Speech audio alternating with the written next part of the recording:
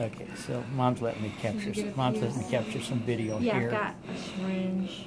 This gentleman just came in from a pediatrician's office. He's 10 years old, and you hear his breathing. This is Kussmaul breathing. This is the breathing that you see with diabetic ketoacidosis. He's a little bit altered. He's a little bit slow to wake up, so he's pretty severe. He's been had some weight loss, and then he's been having some vomiting. I don't think so.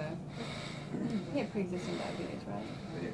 No, this is new. This is brand new. Gotcha. He's had no prior documentation or diagnosis of DKA or diabetes. I don't.